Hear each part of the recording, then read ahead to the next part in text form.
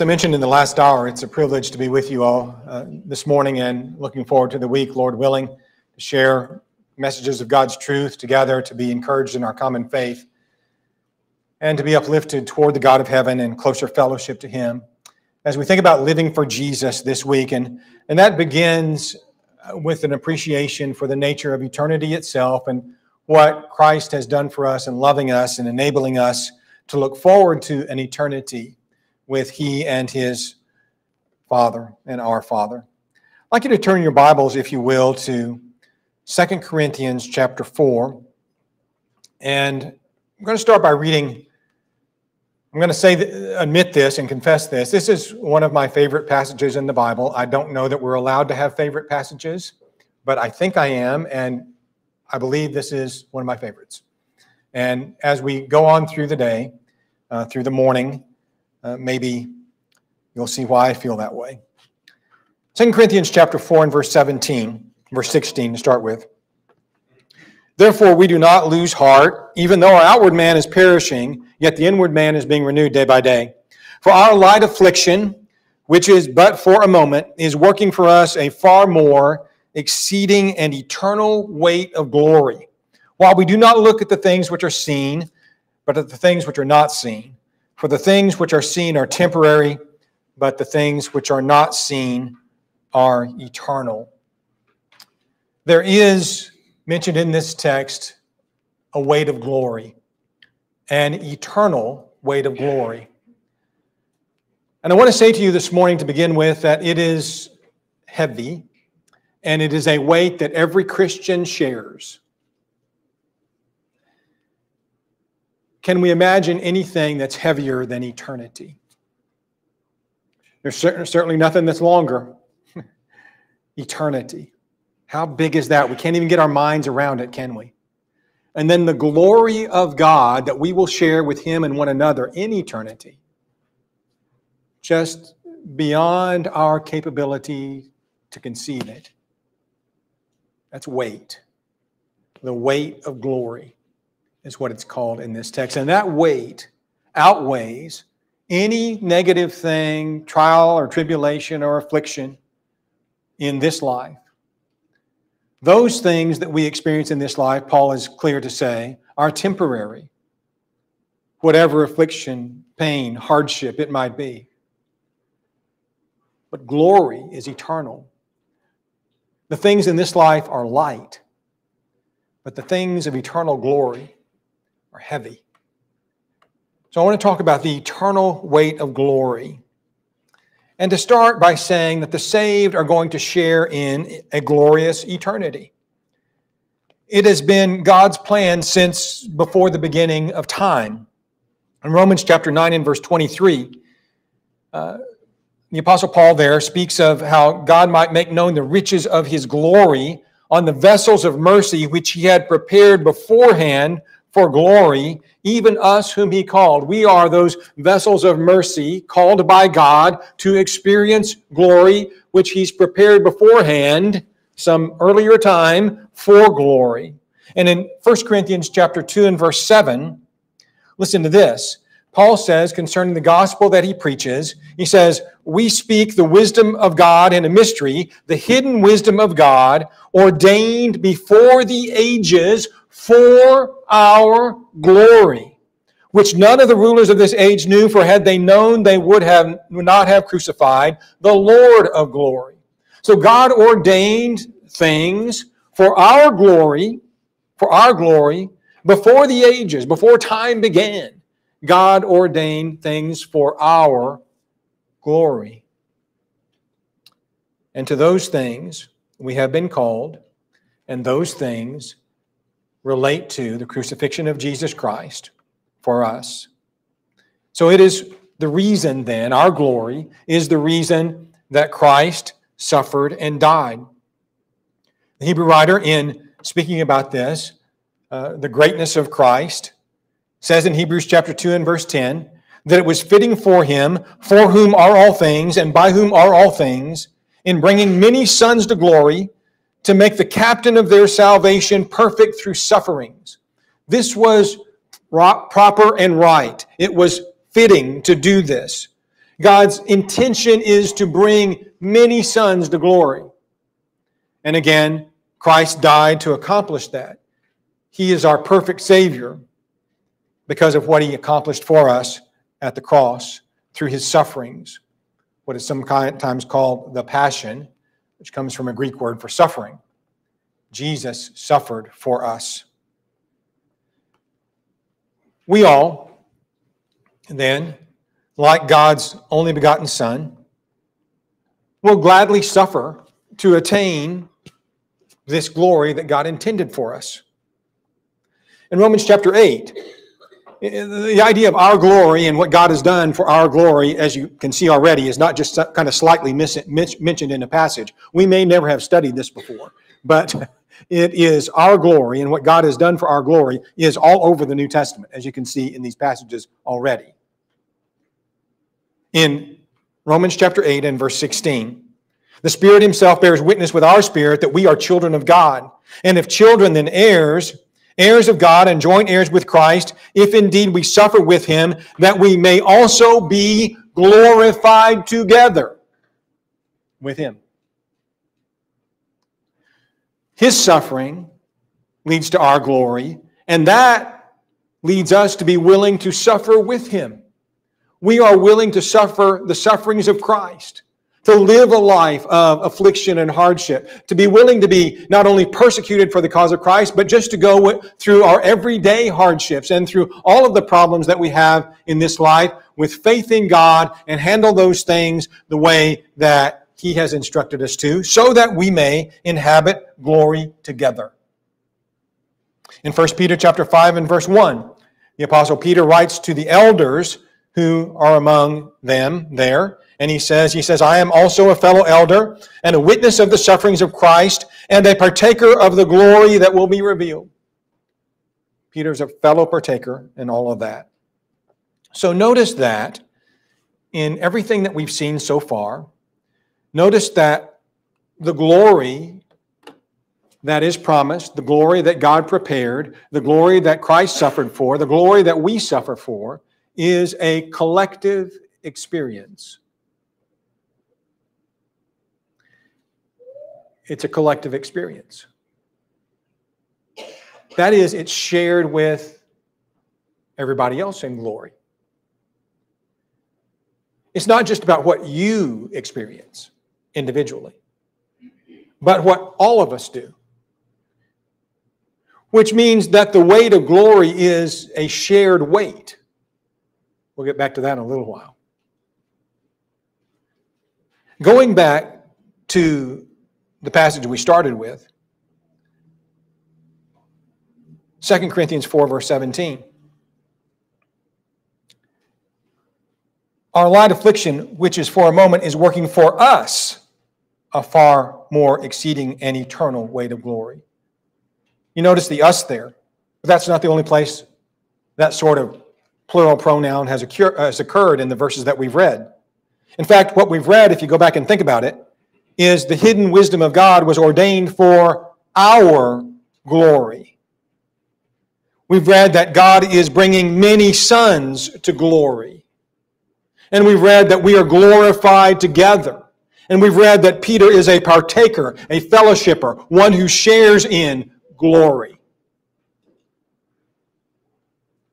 And so it is. It is our glory, our shared glory, that we are striving for. Let's step back from that for a minute. What does that imply about eternal salvation for all of us? What are we looking for? Is it only salvation for myself that I'm concerned with?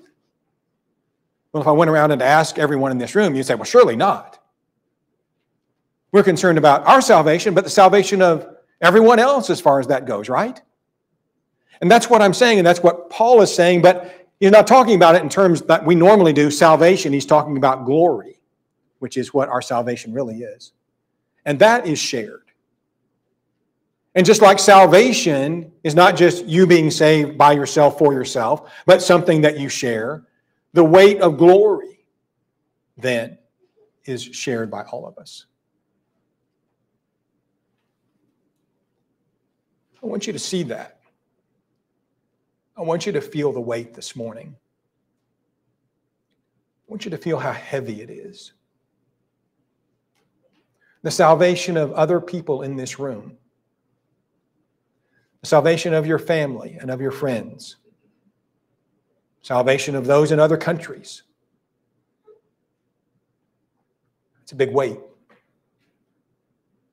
It's one we must shoulder. The eternal weight of glory. The weight of your glory in my life. That's what I'm talking about.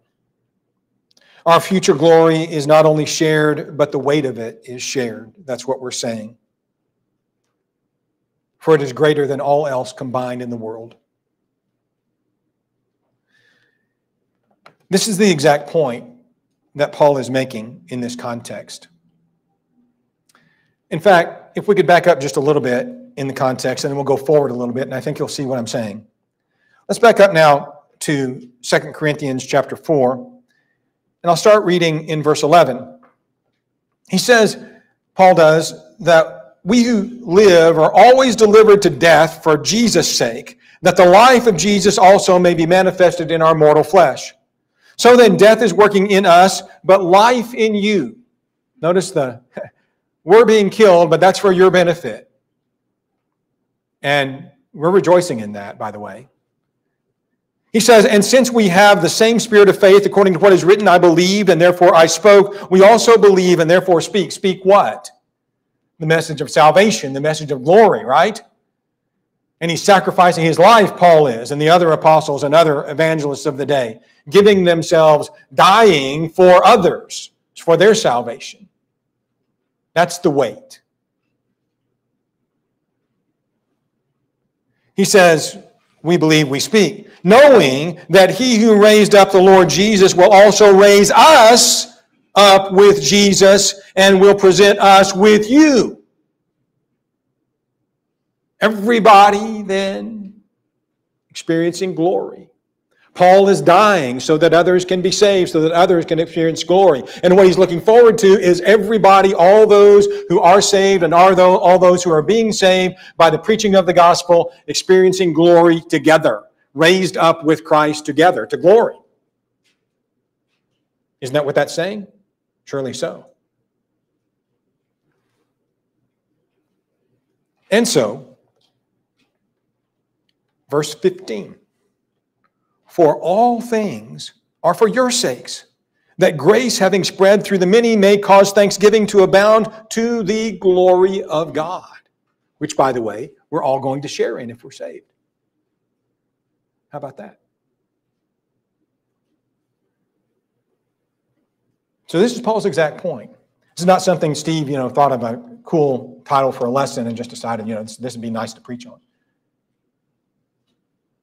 This is the point of what he's saying.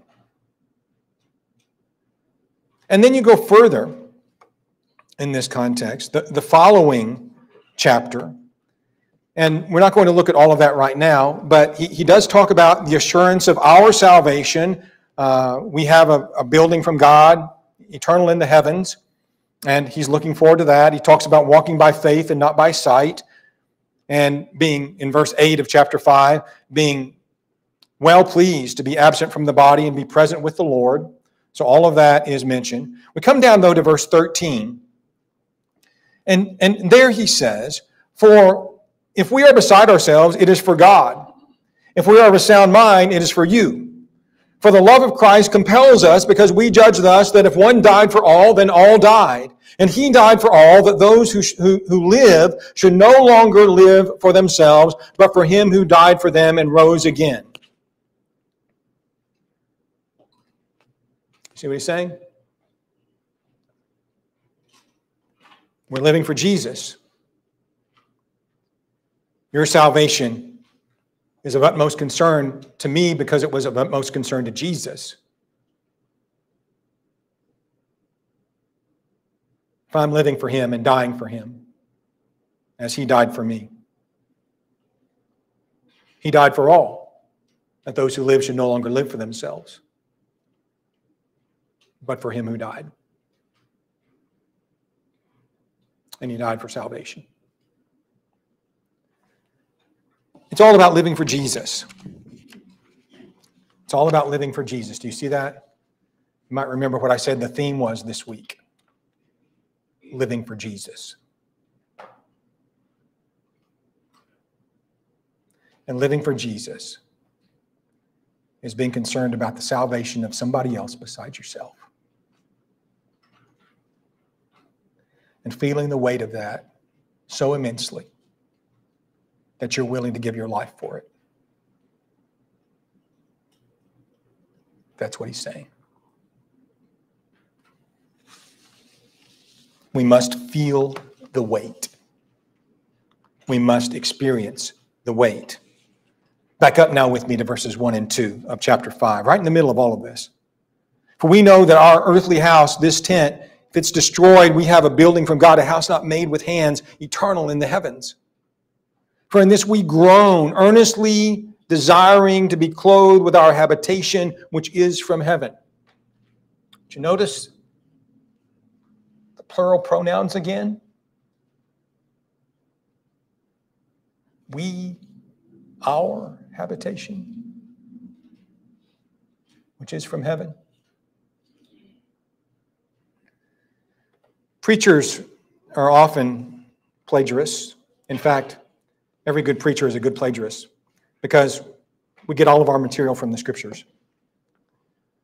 So when Peter says in 1 Peter chapter 4 and verse 11, if anyone speaks, let him speak as the oracles of God. If anyone's trying to speak the gospel of Christ, they need to be taking it from what the Bible says. And the fact is, a lot of preachers preach sermons on a lot of the same things if they're gospel preachers because they're preaching from the same playbook, right? They're plagiarizing the same source. I am certainly not the first preacher who's ever noticed what I'm telling you today. Not the first preacher to ever preach on the weight of glory. And I say that to share with you something that another preacher noticed one time, one of several who I've noticed preaching lessons on this. He said, it may be possible for each to think too much of his own potential glory hereafter, but it is hardly possible for him to think too often or too deeply about that of his neighbor. The load or weight or burden of my neighbor's glory should be laid daily on my back. A load so heavy that only humility can carry it, and the backs of the proud will be broken.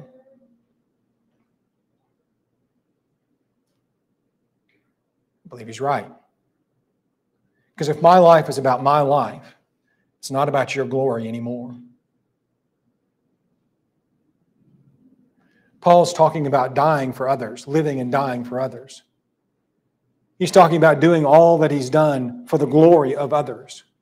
He's talking about giving up his life so that others could have glory and he could share that with them eventually in eternity. So all of our own desires and our own pride and our own, I want to live my life this way and enjoy this and do that and whatever else it might be that we think we have control of in our lives is forfeited for the glory of others. But your life is no longer about your life. It's about somebody else's life. It's exactly what Paul will say in Philippians chapter 2. That you'll look, if you have the mind of Christ, not only for your interests, but also for the interests of others. Your life becomes about that. We are together, groaning for glory. In this we groan earnestly, verse 2, desiring to be clothed with our habitation, which is from heaven. This is what we're longing for. There are, in this world, no ordinary people. Not really. We all look ordinary. We may have ordinary abilities and ordinary intelligence and ordinary lots of things. That's something we'll talk about later too this week, Lord willing. But nobody's really ordinary. Because every human being is endowed with an immortal soul. It is immortals that we joke with and play with and go to school with and work with and marry. It is immortals that are our children, our parents, our friends, our neighbors, and even our enemies. And love for them must be true and costly, with awareness that every one of them has sinned and fallen short of the glory of God. The glory of God. We've all fallen short of it. And that the wages of sin is death, but the gift of God is eternal life through Jesus Christ. God desires them to be saved and glorified. God desires you and I to be saved and glorified. And so we too must have an all-consuming desire for the glory of all. When I think about the Apostle Paul and all that he went through so that others may share in this glory, some of the most difficult tribulations and afflictions and persecutions that he endured came at the hands of his fellow countrymen. And I could only imagine if we had been in that place ourselves, if we had endured what he'd endured, the beatings, the imprisonments, just everything, stonings. You think about if we had, any of us, lived to tell the story of being stoned even one time, you would not forget that for the rest of your life. You would not forget the people who did it to you for the rest of your life. You've probably been hurt by somebody at some time, physically or in some big emotional way that kind of scarred you. You've been there? You remember that, don't you? You remember the person that did that, or the people. How would you have felt about these Jews who did all of these things to you? In Romans chapter 9, Paul says, I tell the truth in Christ, I'm not lying, my conscience also bearing me witness in the Holy Spirit. Now, he has to say all of that before he says what he's going to say, because if he didn't say that, we may not believe him. If he just started out with the next verse, we'd probably say, Paul, you be lying, because we would not be believing what he's about to say. He assures us that he's telling the truth, that his conscience is clear in what he's about to say. His truth is being witnessed by the Holy Spirit. Here's what he says. I have great sorrow and continual grief in my heart, for I could wish that I myself were accursed from Christ for my brethren, my countrymen, according to the flesh.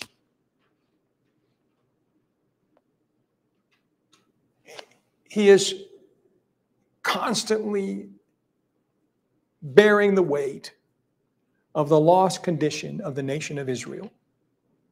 The Jews who had been persecuting him in every place. I can't stop my grief and my sorrow for the lost souls of these countrymen of mine. I wish, almost as if to say, he says, that I was lost and not them. What a statement. He's feeling the weight, isn't he?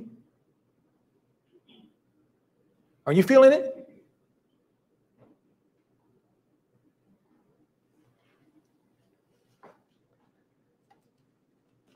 Let's go back. And we notice again in 2 Corinthians chapter 4.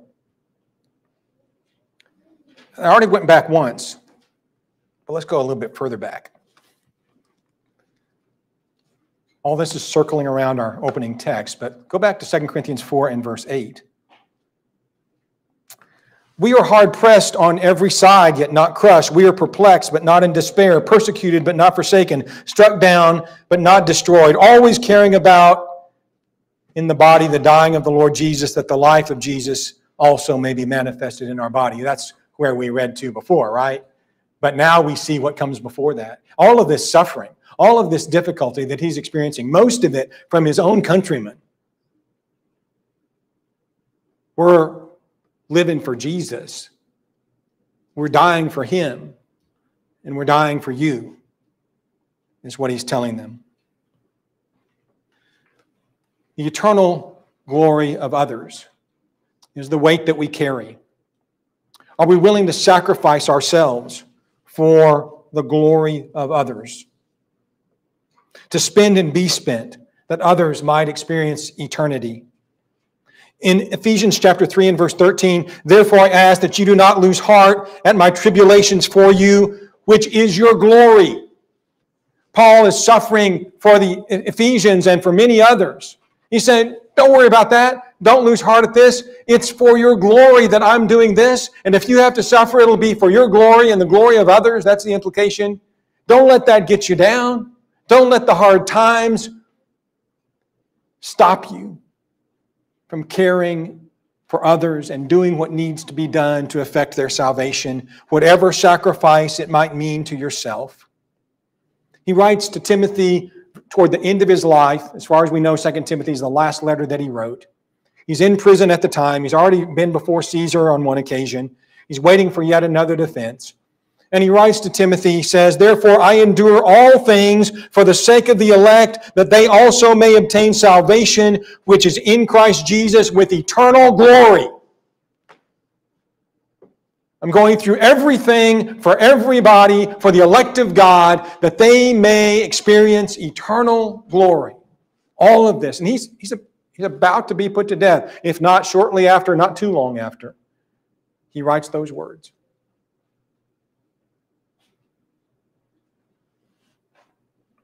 Well, glory awaits. Glory awaits. It awaits us. It can be yours. But is it going to be others? Will the glory of others be what causes you to rejoice in the moment that you stand before Jesus? That is what Paul said, isn't it, about himself? 1 Thessalonians 2 and verse 19, to these new Christians that he'd barely got time to spend with, but he brought them to know the Lord and to obey the gospel. And he says, what is our hope or crown of rejoicing or joy? Is it not even you in the presence of our Lord Jesus Christ that is coming? You are our glory and joy. To be in the presence of those whose salvation we have helped effect with the Savior. There's glory. There's joy.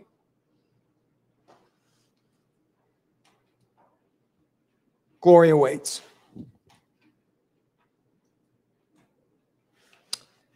It can be yours. Will it be your husband's? Will it be your wife's? Your children? Your friend? Your neighbor? Your co-worker? Your fellow brother or sister in Christ?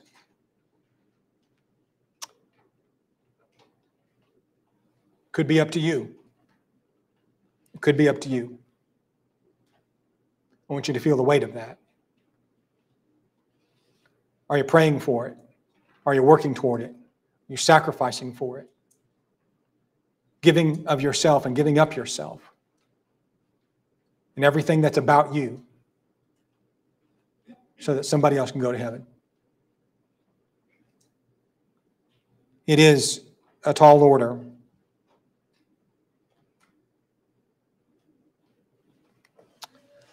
Glory is in heaven. And no one can enter heaven except as a child, right? I don't think there's anything more obvious, and I had to think about this a long time. When Jesus said that unless you become as little, humble yourselves and become as little children, you'll in no wise enter the kingdom of heaven. What aspects of childhood is he looking at? Is he thinking of? We think about humility, willingness to forgive. Those are things children often do. A neediness, a reliance on the parent, right? That's often there. I think one of the key qualities of a child that we may not have thought about too much, you know what children really love to do? They love to get praise from their parents or their teachers or anybody, really. You pat a child on the back and you said, wow, that was a good job. They show you this coloring thing that they did and you can't even tell what it is, but it looks like a bunch of spaghetti, and you say, oh, that's the most beautiful thing. And that just means everything to them. And as they get older and they're playing on the ball field, when you're there as the parent or their loved one and you say, good hit, or they strike out and you say, that's okay, it was a good swing, try better next time, whatever. And you just encourage them, we appreciate the way you played, you're doing great. Son, daughter, they're living for that. What are you living for?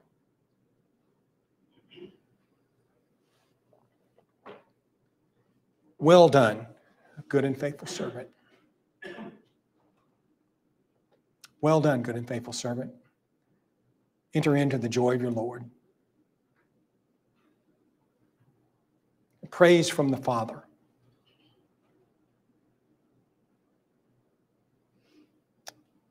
To enter into glory. Thank you so much for your good attention, kindness this morning, and I hope that each of us will think seriously about glory today and about helping others enter into glory and doing whatever it takes, whatever the cost is, whatever sacrifice we might make to bring that about. Jesus died for us. Let us live and die for him. If this morning you are subject to the invitation of Jesus Christ, if you're not a Christian, if you would become one, if you are a Christian and you've fallen away and you're living for yourself instead of for him, there are things that you can do to be right with God today and you know what they are. We'd encourage you to do them.